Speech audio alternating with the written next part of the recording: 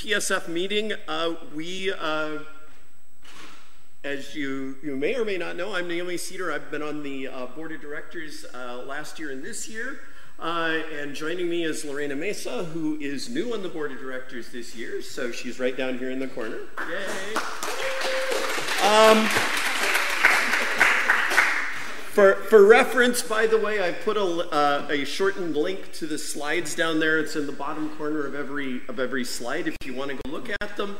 Unlike most of my slides, this actually contains a tiny, tiny amount of information. Most of my slides are devoid of information, but I do have some things that have some information on them, so you may want to refer to that. Just in case you've forgotten, because I know most of you have memorized the PSF mission, but for the Python Software Foundation, the overall mission is this. It is to promote, protect, and advance the Python programming language and to support and facilitate the growth of a diverse and international community of Python programmers. What that means is, in fact, that we do not, and some people wonder about this, we do not have anything to do with directing the course of the language or anything like that. We cannot go to the core developers and say, do this. That's not what we're there for. We basically have, in general, three functions that you could talk about. One of them is taking care of the intellectual property of Python. So somebody needs to hold all of the licenses so that this can work and this can be shared and this can be handled the proper way. Somebody needs to hold all of the trademarks, and that's one of the things that the PSF does. And in fact, if there are trademark disputes or arguments or things like that, it is the PSF that engages legal counsel and deals with those. Also, and this is probably a far more common use case, say you want to make a t-shirt with the official Python logo on it. Okay? That's something that the Python Software Foundation also worries about. If you're going to be selling anything bearing that logo, you're supposed to get approval through the Python Software Foundation and the Trademark Committee before you do that. If you're using it just to represent the Python language, then you can use it. And in fact, if you search for this on the website, python.org, you can find this policy as well. So it's a pretty mundane thing, but in terms of intellectual property, I would say more often than not, that's what the PSF hears about. Hey, I'm going to sell t-shirts, can I use the logo? Or I'm going to do a modified version of the logo, can I do that? And in fact, modifying the logo is where you get in trouble. We have to defend our mark as it is or we lose it. So just so that you know about that. These are things that people don't know.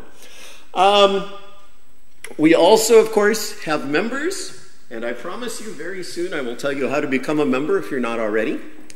And then we also manage a certain amount of money.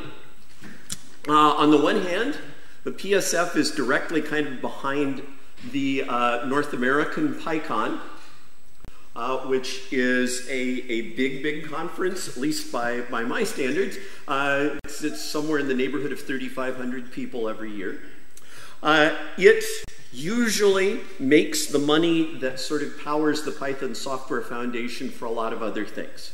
And I say usually because in 2009 we had a very bad time when everything crashed, and that was sort of the problem. But since then it has actually been providing income. On the other hand, the PSF then distributes that money, and in the neighborhood of about $180,000 to $200,000 a year comes from the Python Software Foundation, roughly equally split for workshops, tutorials, and meetups on the one hand, and for regional PyCons on the other hand. And that sort of covers the range from long-time established events like EuroPython all the way to ones that are just getting started up. But there are, and I was trying to count this up, on the PSF website there are 30 regional PyCons listed. That number has to be way low because just looking down the list I could think of 4 or 5 more off the top of my head. So I would say we must have somewhere in the neighborhood of 30 to 50 regional PyCons going in the world. I mean, I do think that probably it's theoretically possible to go to a PyCon a week. I'm not sure about that. Like Larry Hastings claims that he almost did it. So I don't know. There are a lot of them in any case. So that's part of what we do. So this year's board, there are 11 members on the PSF board of directors. And that is one of the things that the members do every spring is vote for who's going to be on the board. And it is that long list. The officers this year, Diana Clark is the chair. Van Limburg and I are vice chairs. So you'll notice that Van actually stepped down from being chair. He had been chair for a number of years. Communications officers are Lorena and Kushal Das. Treasurer is Kurt Kaiser. Eva Jodlowska is our secretary. Assistant secretary is Betsy Walashevsky. She's new since last September, working as an employee for the Python Software Foundation. And conference chair for 2017 for PyCon, as well as for 2016 is Brandon Rhodes. So those are the ones that are there. I will, communications officers, I'll call that out. Lorena will talk about that in a second since that's her thing. That deals with getting word out about Python activities. The chair and the vice chair, these are not, and I don't want to take anything away from Diana. I'll say that the vice chairs certainly are not that grand. It basically means that I can stand up here and call a meeting like this. That's about it. So, you know, it's kind of like you have the second set of keys in a way. It's just that sort of thing. We normally meet every 2 weeks. We have an hour-long meeting where we sort of deal with the things that we're doing. A lot of it is doing grant requests and things like that, as you might imagine, in our meetings, since we have a lot of money to give away.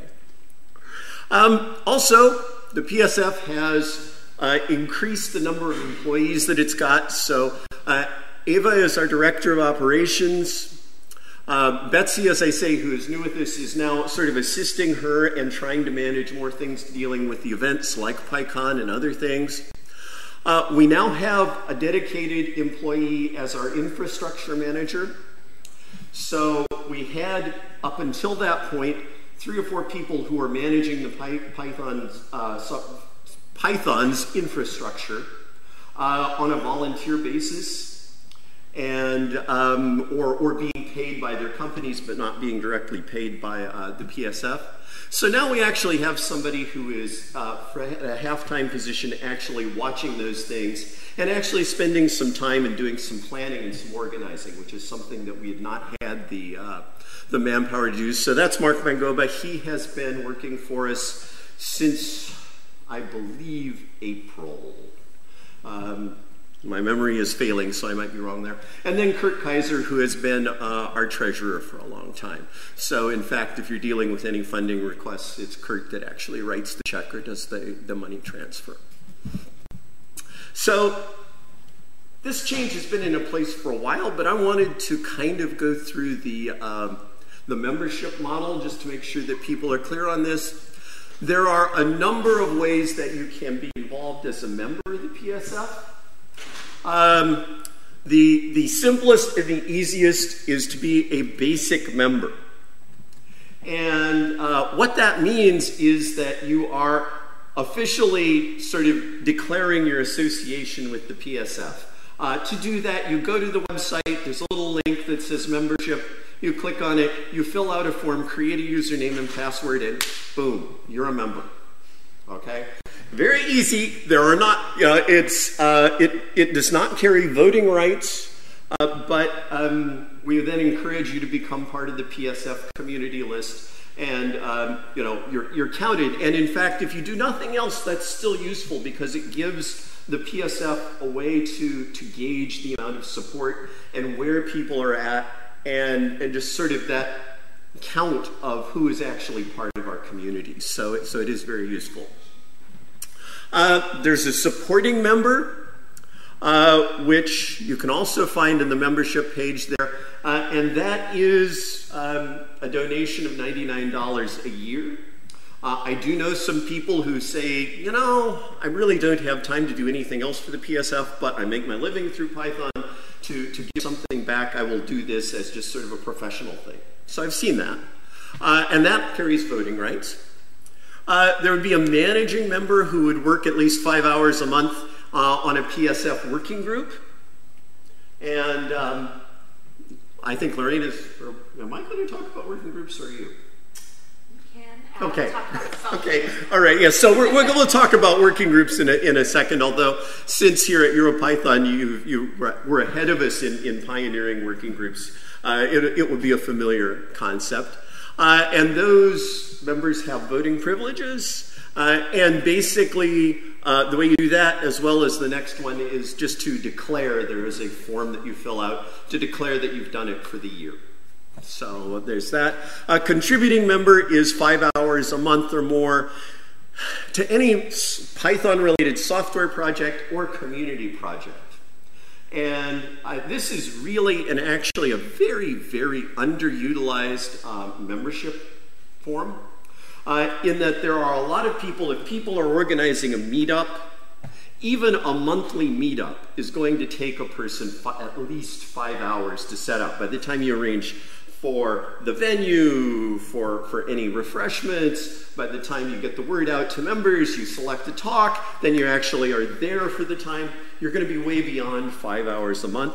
So pretty much anybody organizing any sort of community thing should be a contributing member. And again, there's a form that you go to. It's the same form. You go and say, I do this for 5 hours a month, and then you are a PSF voting member.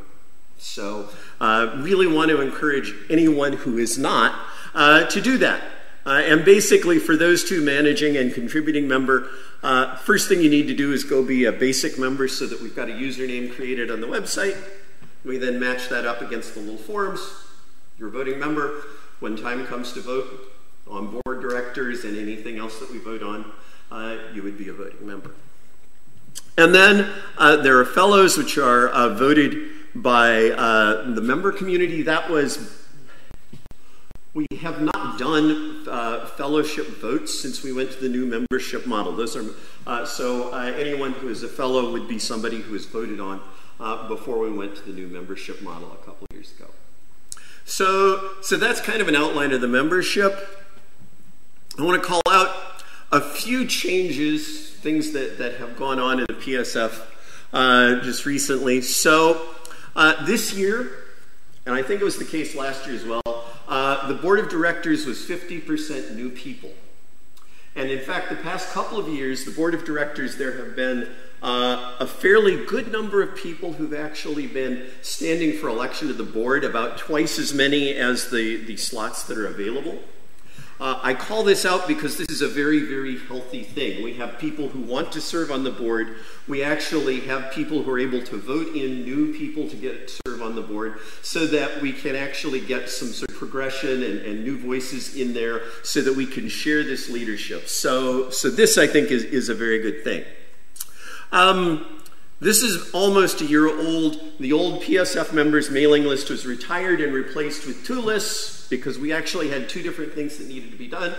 So there's PSF Community, which is open to anyone who is a basic member or above to basically post anything of community interest. So we will post the minutes of the board meetings there. People can talk about this. It's just a way to have a sort of a kind of a low-pressure, informal environment where people can communicate.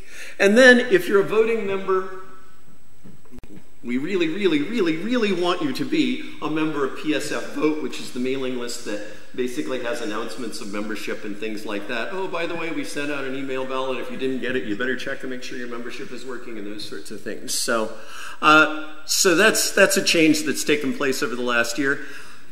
As I say, we've hired 2 new people. So we actually have more people working for the PSF. This was getting to be basically the amount of email traffic and things like that that the PSF gets was starting to be unmanageable. So, and anybody who has been on the board will tell you this, you don't think it's going to be that bad, and then boom, your email box explodes. So, so we've got some more people working on that. And then the most recent change is that we used to have sponsor members who, by virtue of being a sponsor, had votes in the PSF. This is getting to be kind of cumbersome as the PSF evolved and got bigger. So, in fact, we checked with the existing sponsors. Anybody have an objection if you just become sponsors rather than members? No, everybody seemed to be fine. The bylaws committee looked at it and made that change to our bylaws. And the board approved it. So those are things that we've had happening in the past, over the past year.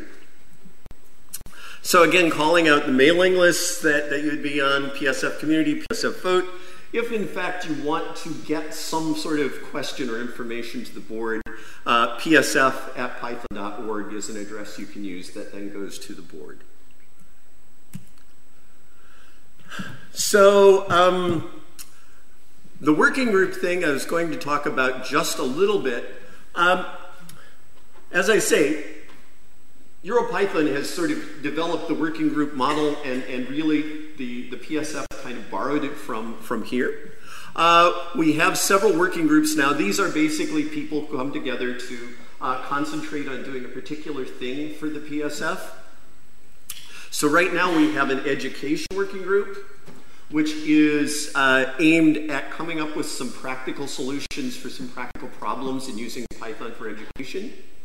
And that's in distinction. There has been for a long time an education SIG. EduSig has been a mailing list of the Python on python.org, which tends to have much more general discussions about education. Whereas this is a working group that's focused on doing some specific things, developing curriculum partly in connection with the microbit, but also in terms of other things. How can we make a version of IDLE that is improved, that's better for education? What can we do with lesson plans? How can we do all of those things? So that is one that you might want to do. Another new one is grants. And this is a working group that we started not quite a year ago. It was last fall we actually started using this.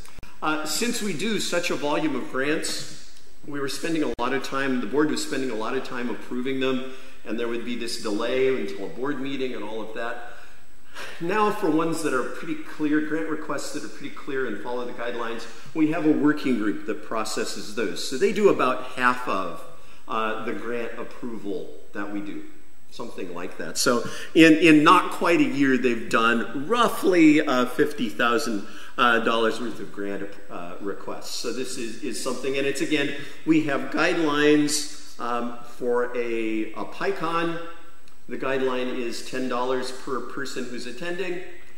If a PyCon submits a request saying, yes, we're going to have 200 attendees, we would like $2,000 please, blah, blah, blah, and they fill out the whole request, then that's the sort of thing that the grant committee working group would look at and say, yeah, this is all fine, and we go ahead and approve that. There is a new group that is looking at sponsors. And in fact, if there is something else that you think should be done through the PSF, it is possible for members to suggest and create a working group. The kind of two things there are, it does have to actually support the PSF mission. And then we have sort of a sample, and I've included that link there in case anybody's interested, a sample working group sort of charter and page that you can go to so that if you want to do a working group, we can do that. And certainly, those of us who've done working groups on the board or elsewhere are willing to talk people through if you have an idea that needs to be sort of set up as a working group. And a good example of that actually is the education working group, which Carrie Ann Philbin set up last year, right before EuroPython, as I recall, because she announced it for the first time here. So, okay, I'm going to hand it off to Lorena to talk about some of the other projects.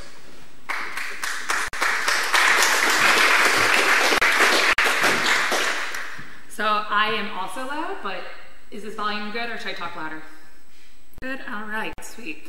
So some of the projects that I and other people on the board are working on. So one of the first things, an organizer's guide.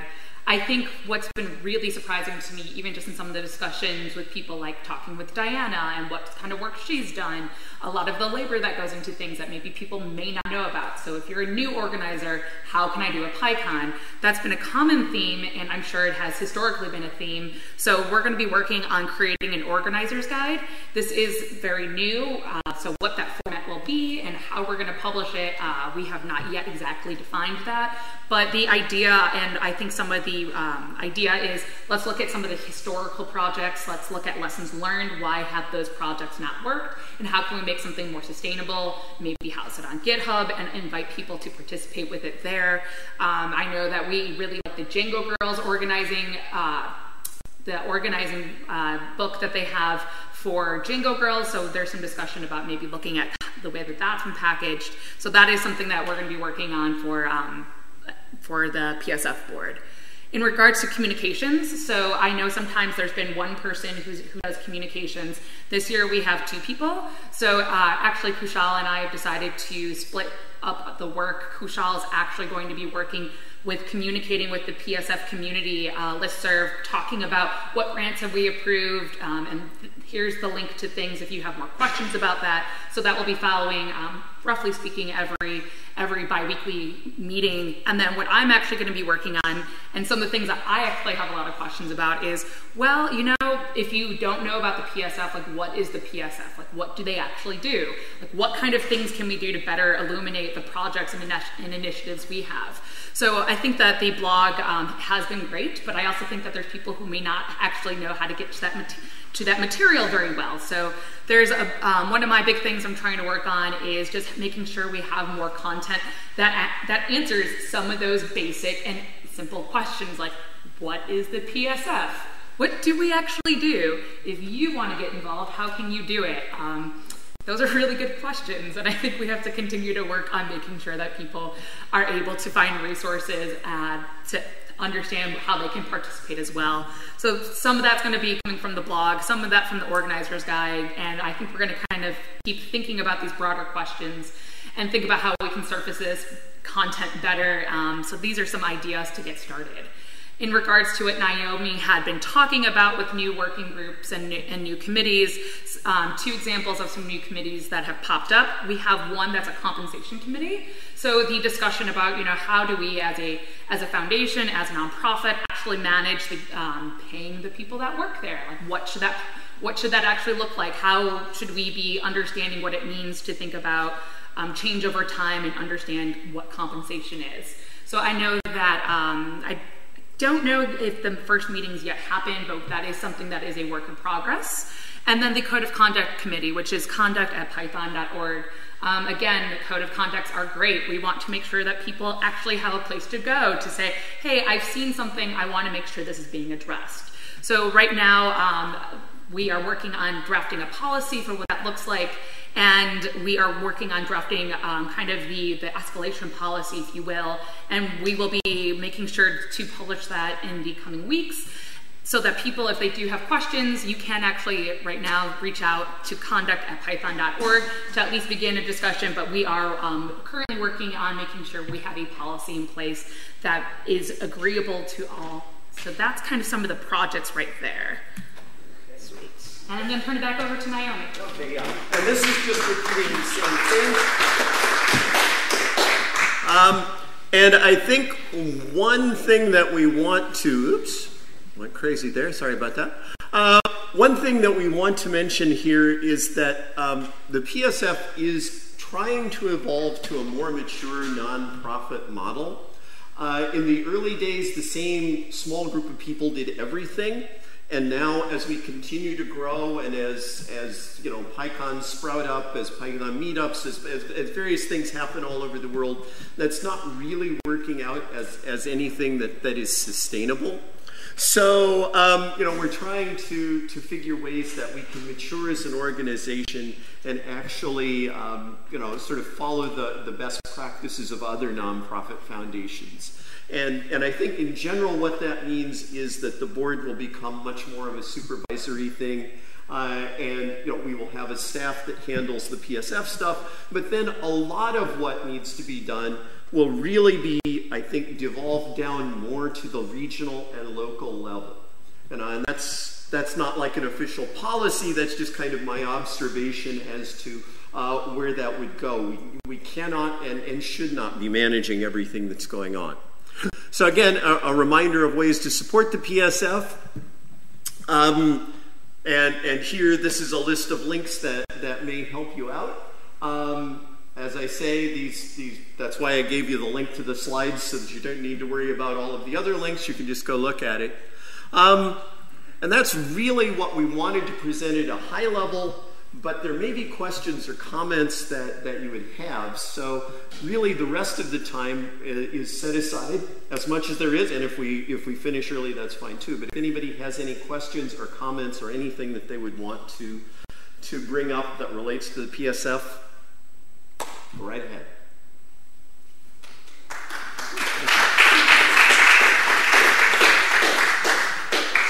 Yes, sir. By contributing OSS software, open source software, do you mean like just Python projects or core Python projects? I think in general, when we say Python OSS projects, it's really anything in the Python ecosystem. Again, the intent of those guidelines is not to be exclusive, but to be inclusive. So are you working on something that is within the Python ecosystem? Then fine, it counts. I think the other thing too is, are you spending 4.5 hours or 4 hours and 45 minutes a week? Fine, it's close enough. Again, the idea is that we want to include people rather than shut people out. Yes, sir. I wanted to ask you one thing, because I was at your talk at Python US about diversity this year, and also in the mission of Python that you were before, the Python software foundation. There was also mentioned that it's one of the goals to increase diversity under organizations like Ladies and all that. So the question is there any working group for that, or does the Python software foundation consider that as something that they can contribute, or? There isn't right now a working group that is focused on diversity. There was a group that was called Outreach and Education that eventually just sort of ran its life cycle. I think that particularly around the area of best practices for having, organizing diverse events, for finding, reaching out to different groups of people, I think there certainly could be room for that. It's a case where for the board members at this point, I think we're just getting a new set of board members on board. So it's possible that something like that would happen, but it could certainly be driven by somebody who was not on the board. And just to reiterate, so some of the effort for blog content of what people want or an organizer's guide, I would be more than happy to have any questions about common kind of challenges people may have. If they're doing things in their own area, that would be really great to know about. So please find me, please check with me. Okay. And I don't know if it would make sense or not, because maybe you prefer that it's like things like Ladies or other groups outside. Well, what it comes down to, honestly, is a lot of times it's how much time and effort people have to put into things. So it's almost one of these things where if somebody wants it to happen, they have to provide the extra oomph to get it started. I think we would be really open if somebody was at all interested in stepping up with that.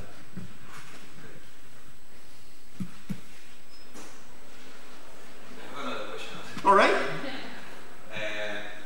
Are all the members of the board in the same location, or you meet? We have, and let me actually back up so that we can see those.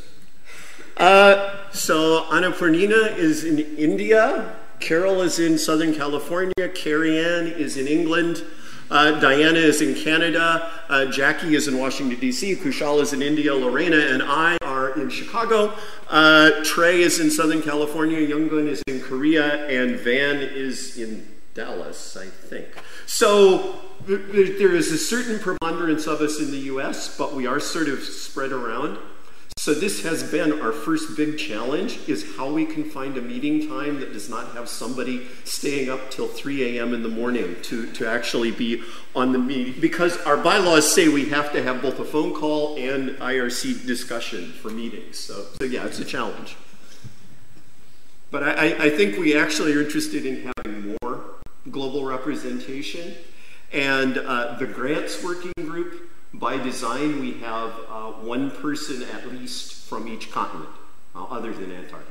We're fine not doing that. We've had no requests from there, strangely. But otherwise, we do, yes.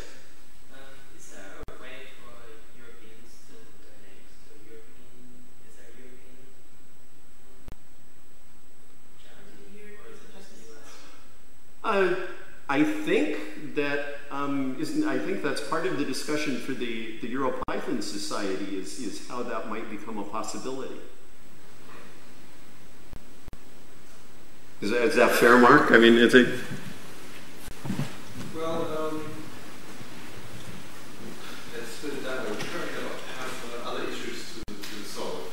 Donation is certainly not the major issue that we have to solve in the EPS. So we're currently looking into moving the EPS from Sweden to some other country to simplify a number of things. The problem in Europe is that donations across the border don't necessarily work out for everyone. So it depends on the country where you live and the country where the society is based, and whether your IRS is going to accept the donation as donation. Yeah, because I had a lot of trouble learning how other people have of trying to donate in particular countries. Right. They might be really schools or people know where they can. Right, and so, you know, it's certainly possible to donate to the PSF, and, you know, PSF money goes all over the world. The problem is that since that's, you know, an American entity, you're probably not going, it's not going to be efficient in terms of it being a completely tax-free and easy transaction, I'm afraid. So, yeah, we don't have a good solution for that. You could try to reduce the membership fee for non-US people, then you pay taxes to donate to the PSF. And, you know, that's a fair point to bring up. I mean, I certainly wasn't around when that fee was discussed, so I haven't been part of any discussions on that. But yeah, it's certainly a good point. Yes, sir. Could you shed more light on the voting process? Like, do you take things like the previous discussion about global positioning and like diversity when voting out, or is it pretty clear cut? Whoever gets the most votes is on the board. Or could you just talk about for the board elections, yeah, that's it's actually a very simple process. And there isn't at the moment anything that takes into account geography at all. It's really just either you vote yes or you abstain for each member. Now, in the most recent election, there was actually a no choice. That was because we had somebody new who didn't understand the software. All of the no's were counted as abstains. And there have been long discussions. You can imagine that Python people liking to discuss all of the ins and outs of these things. You can have endless discussions about what is exactly the best way to vote. But the way that the PSF has done it is just you vote for the people you want and nothing for the people you don't want. And then whoever gets the most votes actually is selected, the top 11. And then if there's a tie for that 11th spot, they use import random. Honestly.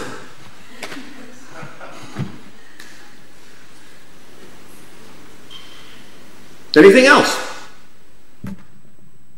Yes, Mark. I have a suggestion, because what you just said about the fellows, that we don't vote for fellows anymore. I think we should pick that up again at some point. I thought And your memory may be better than mine. I thought it was actually discussed maybe a year ago, and then nothing happened.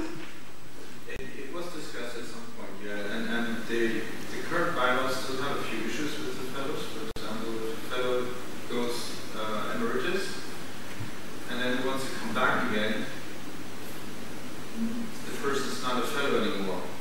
And so right. There's some of these things that would need to be fixed, but apart from that, I find it a bit strange that we used to have lots and lots of these votes for new members, and starting with the new bylaws, we now don't have these votes anymore. So the recognition that people should be getting for doing a lot of work in the Python community is not really there yet. No, I tend to agree.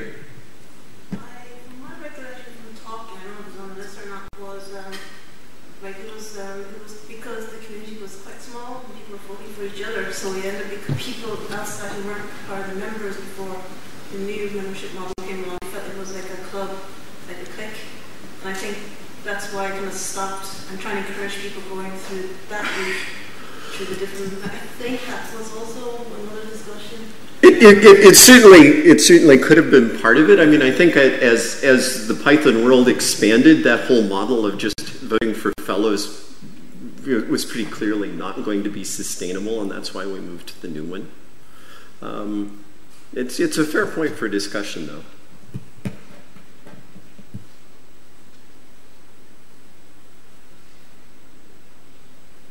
Anything else?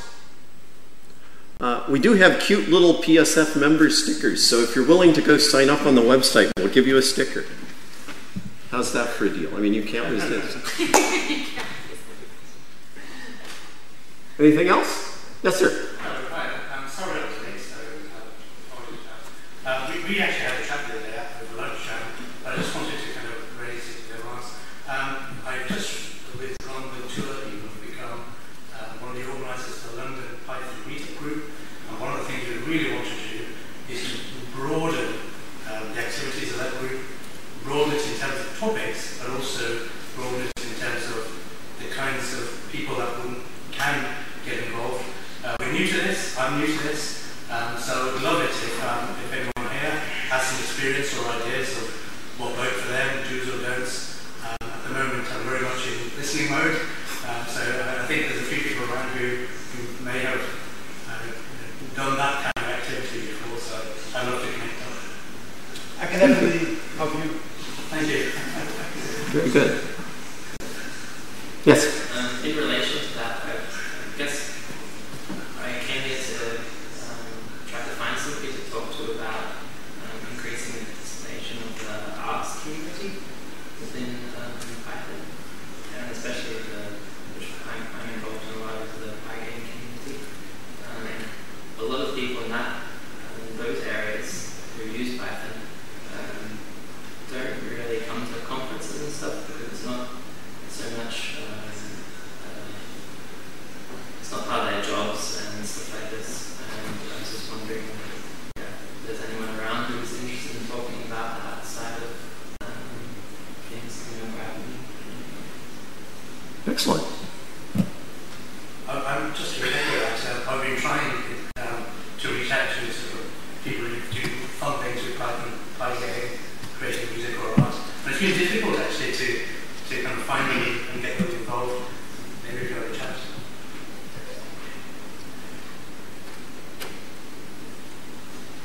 Anything else? All right, well, thank you. And go join the PSF if you have